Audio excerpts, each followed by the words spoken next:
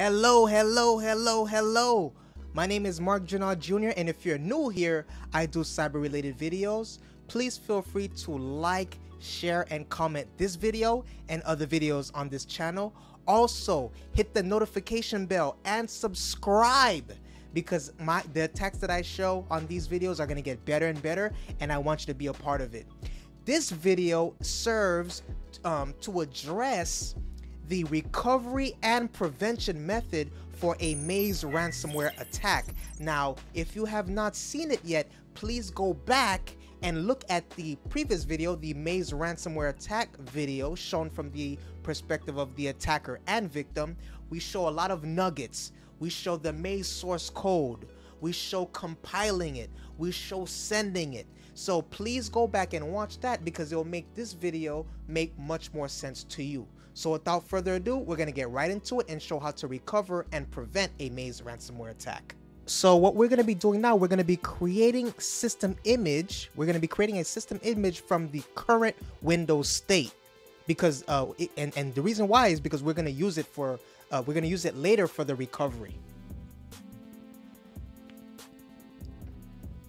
All right, it seems to have finished. Now we're going to be editing the NTFS from external hard drive, and we're going to be removing any permission except for read and execute. So after we have set the read and write execute, the read and execute only setting or feature, we're going to be running the Maze ransomware again. Boom, there's the Maze ransomware.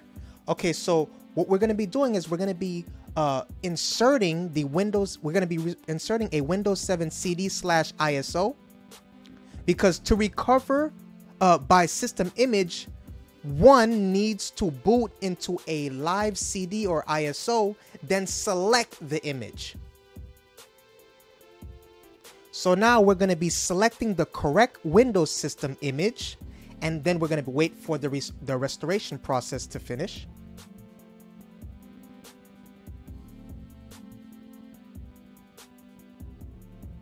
So what happens here is Windows overrides any previous data from the hard drive with the system image.